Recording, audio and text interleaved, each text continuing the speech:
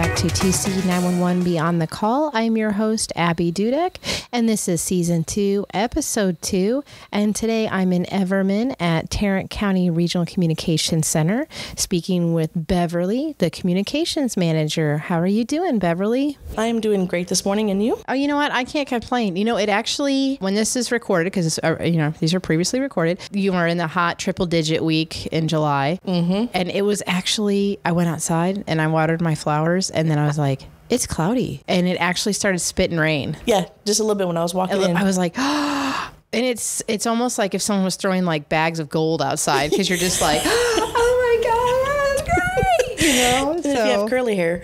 Oh, and then the that's why it's pulled back today, because I was like, yes, come and hit me, humidity. I'm ready for you. This clip is going to save my hair today. That's fabulous. So, Beverly, tell me about your position here at Everman in the Tarrant County Regional Communications Center. Well, I'm the Director of Communications, and what I do is I oversee day-to-day operations within dispatch, and I get to play the liaison between us and all the chiefs. And when I say all the chiefs, we have become a consolidated agency. We're no longer just Everman.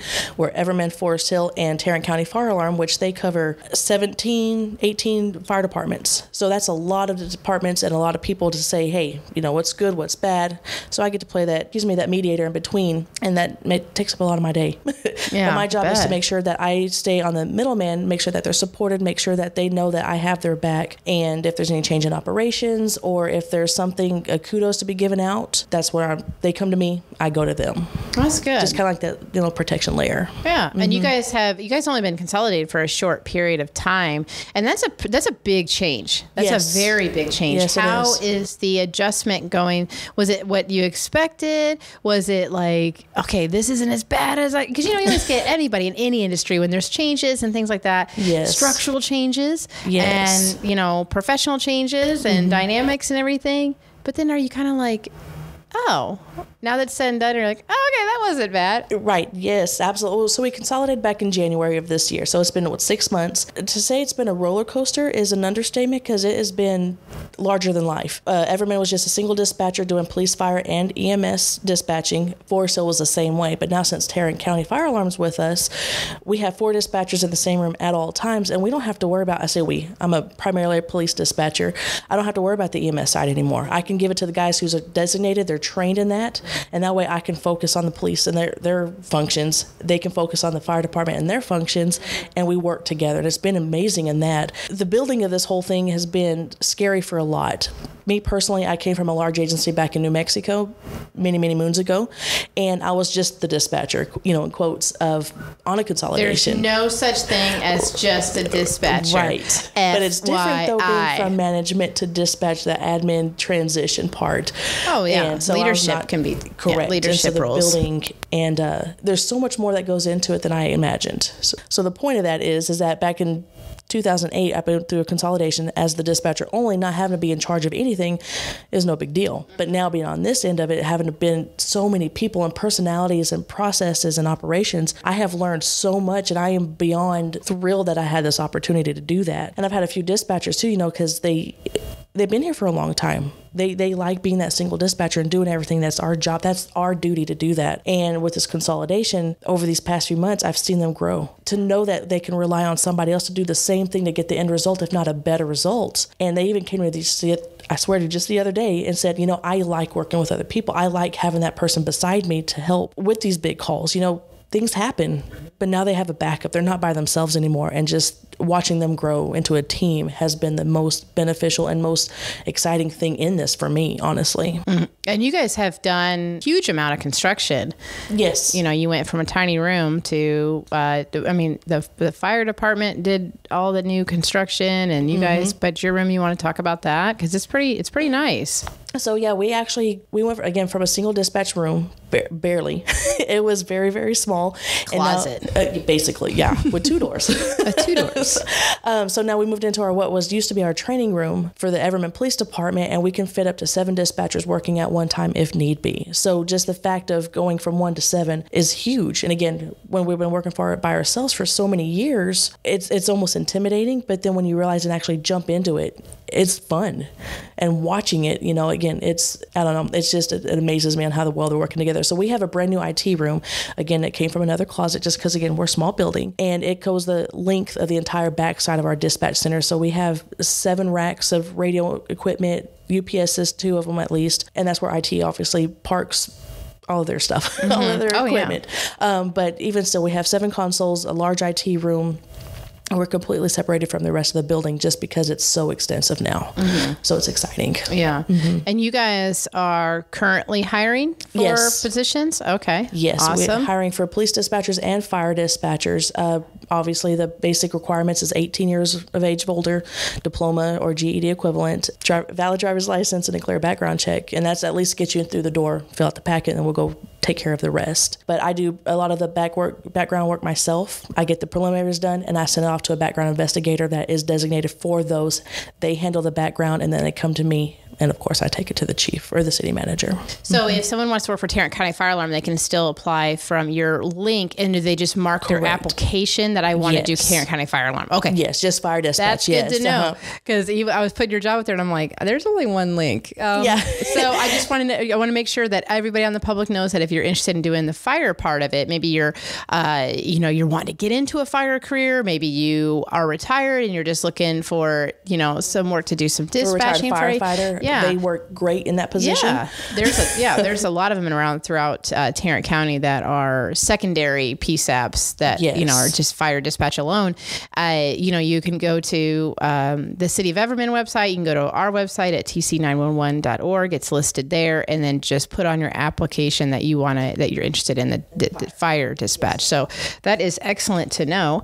What are some of the things that the City of Everman offers when you get employment here? Besides having a wonderful team to work with that is here, we provide comparable pay to other agencies, to bigger agencies finally, which I think is a great step up. Yes, we love what we do, but money is also nice as well. Yeah, people like to eat and buy nice things and stuff. So that's okay. Yeah.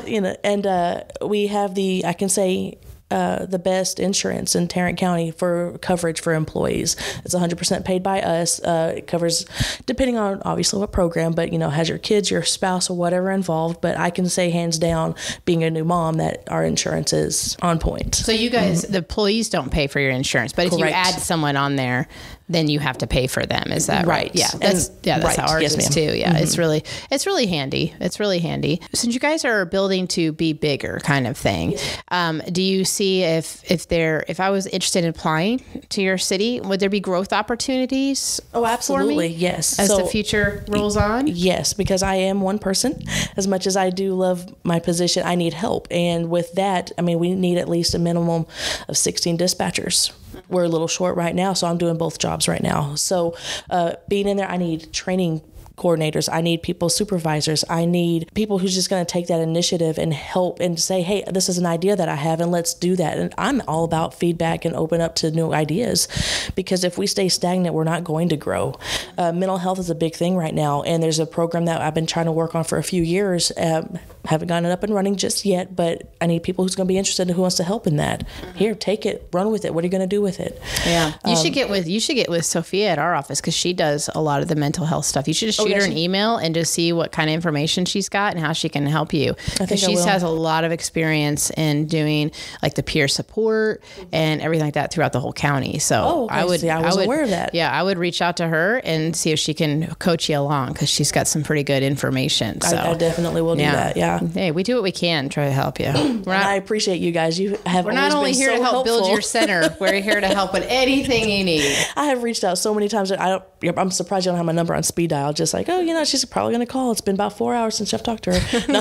We get worried if you don't call. Right. We actually call 911 and do a check the well-being. Be like, we haven't heard from Beverly in 12 hours and we're really concerned. Can you go into her office and just make sure she's still there, I'm breathing? A dispatcher at heart. I go to my resources. I use my resources, and you guys have been a tremendous resource for me, and I appreciate that. Yeah, no problem. We have some amazing people on our staff that are, especially the technology side. I give them full credit. I I don't dabble in the technology. I learn and I'll do the backdrop. I'll get I'd always tell Kevin, I'm like, give me the best way that I can explain it to the public. Right. Yes. Where they would understand. Use words, not letters. Yeah. Is there a picture I can draw, or I can draw for everyone else? Cause that would be fantastic. Mm-hmm. So everyone loves a picture. Oh, absolutely. Everyone likes to color. You do. Come on. So how long have you been in public safety? I started my career in 2008, so about 12 years. Okay. And I started when I was a 22-year-old kid who thought I knew everything. And you were 22 in 2008? Yes. Oh. Is that the right math? I don't think that's right. Did you say 12 years? Is that 12? That's not 12 years. That's longer than that. 2008? Yeah. I'm not good at math. So this. Neither am I. I know I started in 2008. Wait. Okay. Now, all right. If you have, this is funny because if you've listened to the other podcast where, season 1, I was interviewing all of our staff, and it was brought up several times that Abby does not like math or do math. So anytime it comes up, I start just crawling in a small corner and rocking back and forth like a small child. No, I'm not doing that right now. I thought about it, but we're kind of in the corner, so I could. You're good. But yeah, so 2008. Well, it's a few years short. I did take a few year hiatus. I moved from New Mexico to Texas, and I thought, you know what? Did it take you that long to move? Is that why?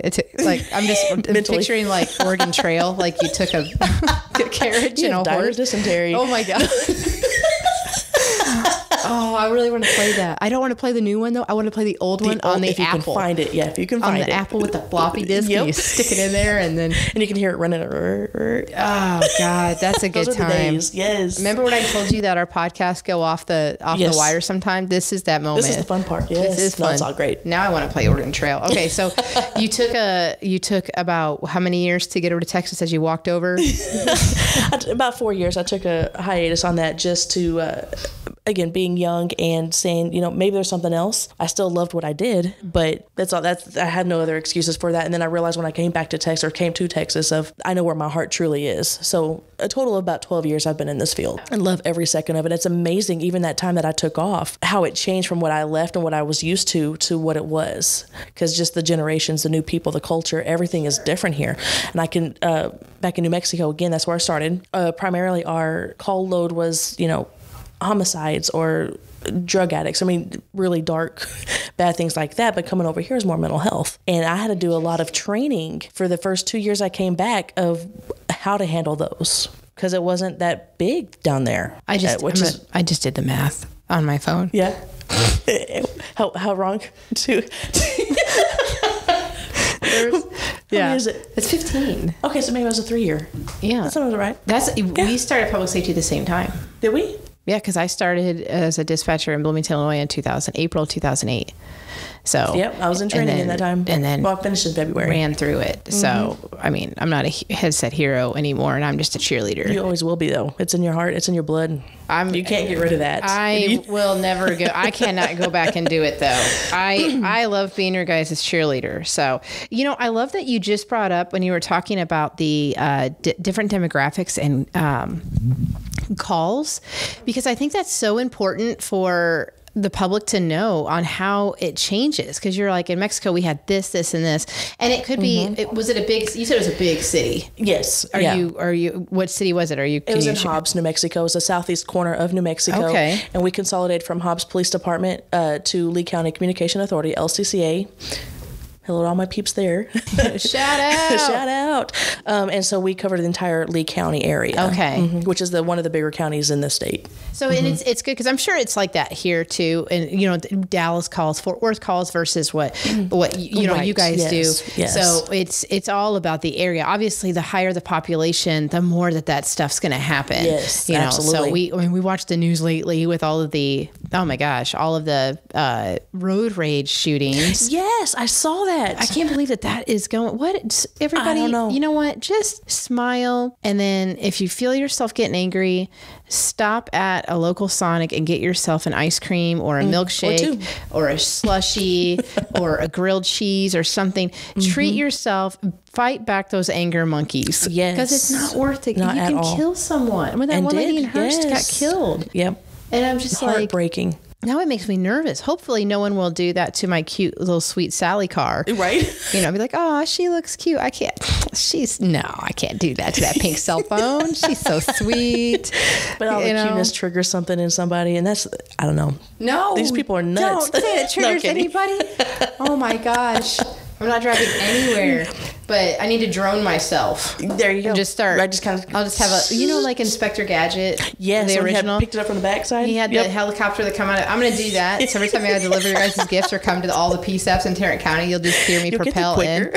Be like, it's kind of like Mary Poppins flying in. Yes. And they're like, oh, there she is. There's Abby. She's got all of our gifts. Looks like she's not really making it because they're really heavy, but that's fun. But yeah, that's the kind of call load that you get. And you guys get some too, because you're also you're very close to Fort Worth's border. We're right in the middle of it. Yeah. We sit like an island. Yes. We sit between Fort Worth, Tarrant County, and Forest Hill, and then we have our own. But with the dispatch center being consolidated now, we take care of all of it anyhow. I mean, we cover 212 square miles of area. And you have with all of us. 20. You have Highway 20 right here too. Right, so that, and I say that because I'm sure people are like, well, so what? They got a highway. Those that brings a lot of calls, because you can get transfers of reckless drivers, possible intoxicated drivers, road rage incidents and accidents, stuff like that. The time. It's just you see, this is where I am triggered, and I'm like, nope, not doing it ever again. I've been at the district for almost 7 years, and I'm good. They're gonna have to just roll me out of there when the good Lord takes me. So that's just gonna happen. But I love the different, mentioning that so that people understand that, based on where you live, it's gonna matter. So absolutely. Don't get yourself. I think it'd be probably best to say to the citizens, like, don't get yourself down if you hear a lot of like, oh, why is it so bad? It's like that in a lot of big cities. And then if you're in the little ones, you don't.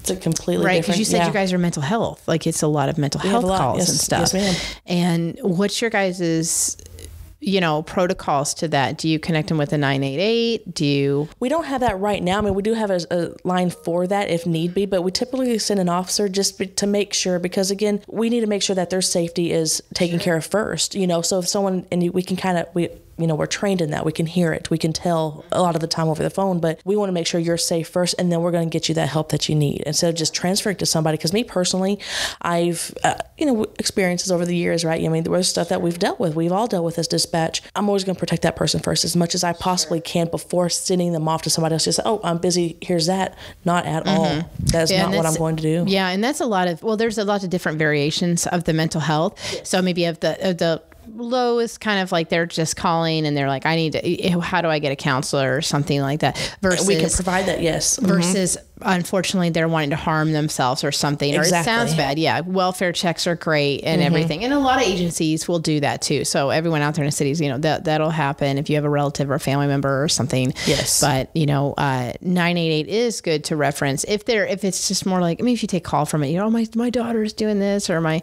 uncle absolutely. or something. And we can share that information. Absolutely. References. So I always think of dispatch as like the hub for everything. Like fountain of knowledge. The information. It's like, where are the blueprints to this apartment complex that was built in 19? Hang on, let me just grab that binder in the back that's got all this old. That's what makes it fun, though. We're our own detectives, so much. Oh my gosh. I love too. What's great too is that you guys have a lot of great camaraderie with your citizens here, and. So if you're out there and you're, looking for a job, like I said, we have several agencies hiring in the Tarrant County 911 area, but there's, they're all great. Everything is great, but each one of them have their own little special spark, and you guys I've always noticed, because I've done several events in your city, which I love. Yes. Is that your camaraderie with the citizens it's very good. Absolutely. It's very good. They we all love being involved. We have events all throughout the year. I mean, with Chief Spencer, City Manager Spencer, shout out to Spencer. He has really done a lot for the city as well. And I am actually very glad that I'm on that team to help with that, because he has this big vision. I can share that vision, and along with the other chiefs and admin staff, or any personnel really, we can see what we can be, and we want to make those people feel included and be involved. I'll wear that Sally costume. I've put a Santa hat on her before. Poorly, but I did it. The kids love it. Yeah, Everyone they do. loves it, So I'm just really, I love being here. I love working here. I love the city just because I've seen the growth. And again, the citizens are always involved. They're always calling just to say, hey, I heard something, say it was something bad that happened to another family. They want to provide for them and bring things just out of the kindness of their hearts. And I've seen it over the years because I've been here now in Everman for 5 years. Fun. For 5. And just seeing it from the beginning to now has completely turned around. Well, and just even structures out there by your, Clyde Pittman Park. It's so welcoming. It's encouraging to say, hey, we want you to come out and do this. Bring your kids here, dude. Because you guys have a splash pad out there, right? Well, we did, yes. And we actually changed that into a park. And so we have like a double park going on over there with the Memorial Park, and we have a fitness center coming in. We have businesses wanting to come in just for growth. I mean, the houses you've seen being built over there on the backside over north of here. And then you guys have your Civic Center here. We have the Civic Center that's just brand new from last year. And so there's all kinds of... Which we sat in there. Yeah, our office sat in there. Nice. It was really nice. Nice. It's when I say Civic Center, I don't want people to think of like, you mean like, whoa, like a dome? Because people are automatically going to go to like, what? It's huge. It's a great space if you were having, like we had team building stuff that we had at the district, but we were having, I think we needed more room because our training room was, it's not as big. And so we went there, and it's great because there's a kitchen. It's just one huge room. Right. But it's a great space. Even if you were like, let's have a birthday party, let's have whatever, a bar mitzvah, let's have, it's rented out. People keep wanting to rent it because it is so big, and there's so many amenities, in there for them to do their events. Oh, absolutely. We've had weddings. We've had, you name it. The council now is being held over there for right now. Yeah, that's kinds of workshops and everything. So they can just rent that. They can. So do they go on the website and like reserve? They can go to the website to do that, and they can also contact City Hall as well. And there is a cost, right? Yes, absolutely. Okay. I don't know what those numbers are. Okay. Maybe it depends on. They're probably on the website. Yeah. But yeah, so that's good to know, because maybe someone listening is like, oh, I have this birthday party, or I have this celebration. Yes. What can I do? Exactly. So that's great, and you don't have to be an Everman citizen, right? So anyone, they're equal opportunity. Anyone can come and party there. Come. Yes, absolutely. Well, that's fantastic, and that's like we're piecing this together. That comes in with being an employee at the City of Everman as a 911 dispatcher. Is you get a part of that, because you do send out the dispatchers to, like, one, if they can, to come out and work an event and meet the people and everything like that. So absolutely. There's just a really good, I can't stop expressing it enough, and I keep saying it because I've witnessed it. Yes. So I'm just like, the citizen and city relationships they're very, very apparent that they're good. Yes. You can visually see it. You can see it on people's face. They're very appreciative. The citizens are very appreciative. So excellent job on that, because that can be a tough thing, especially with different demographics and different other situations that go on. It's kind of maybe hard to reel people in, but you guys have really polished that up and made it. So I've even noticed it. I think the first event I did here was like 6 years ago. I think it was one of the not Light Up Arlington. Sorry, wrong city. I go to so many. I know. Celebrate America, I think you guys call it. Yeah. And I brought Ready Fox and Cell Phone Sally when I was still using the Fox. And that's been a few years. It was a hot minute ago. And I remember, I don't know whose kids they were. They were older. I shouldn't say kids. Like I'm putting toddlers in there or something. But it was someone's like teenage kids, and they wanted to wear the costumes. I just remember it was so hot. And then that's when I was like, I'm making the rule that no one can wear Sally if it's like above 82 or 83 or something like that. It's so hot in there. Life is important. I choose life. Yes. So yes. I don't want to be a 911 call. So there's that. If someone is really, really demanding that Sally is somewhere, I'll wear it because I'm covered by the district. So I'd rather just, your limits. I'll just go myself, right. And that'll be fine. So no, you guys are doing a great job. And how long is your application process open? Is it kind of until positions are filled? Yes, until they're filled. And you're looking for how many? 4 right now. I need 4 positions. Are they all full-time, or do you offer part-time? I offer part-time as well. So 4 full-time if you're looking for something like an opportunity just to step off into it and see if you like it, I have part-time opportunities as well. That's awesome. So there you go, folks. If you're looking for even part-time, that's awesome. Yes. Because you can gradually, maybe it's like, oh, I do this, but I want to do this part-time. And then you start being like, wait a minute, I really love that. And we talked about growth opportunities as you guys grow as an organization. Yes. So that is fantastic. Again, if you're interested in applying to Everman or to Tarrant County Regional Communications Center, you can go on their website at the City of Everman, or you can see it listed on ours at TC911.org. And this was a great podcast. This was fun. It's tough. I don't want to stop. I'm like, oh, well, there's stupid stuff can we talk about? No, I think this is great. I think this is great for you just to get out there, and it helps. I mean, if it's going to help each and every one of us to work together and get out there. I like to shine the light so that everyone knows that working as a 911 dispatcher, it's great. It's a great career. And it is. It's a guaranteed job. So if heaven help us, if another pandemic comes around or another, COVID type thing, you're going to have a job, because people aren't going to stop breaking the law. Correct. Or having medical assistance or houses burning and stuff like that. Or just questions, because that's what we do. Yeah. So it's a guarantee. Your benefits start right away, correct? Do you guys benefits start right away? It's a 30-day wait. 30 days. Yes. Oh, okay. 30 days. Some a lot of agencies that start right away, and some of them they don't. So I want to make sure that's clear. It's about 30 days that benefits start. Okay. Well, that's great. So thank you so much for chatting with me. Absolutely. I told you it was going to be fun. It's not scary. This was way fun. You just kind of forget. This is way more fun. It's just, I was telling everybody, it's just a chat. We're just having an innocent chat with Abby. That's it. Innocent, no big deal.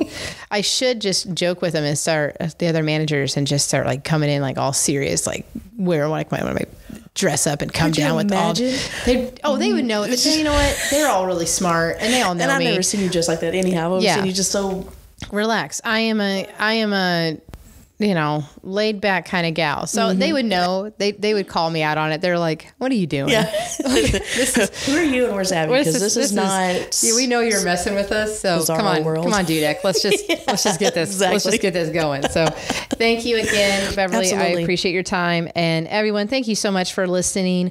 Join us next week as we talk to another leader in one of our 911 Communications Center. Remember, you can listen to our podcast on our website at TC911.org or any of your favorite podcast platforms. And until next time, have a fabulous week.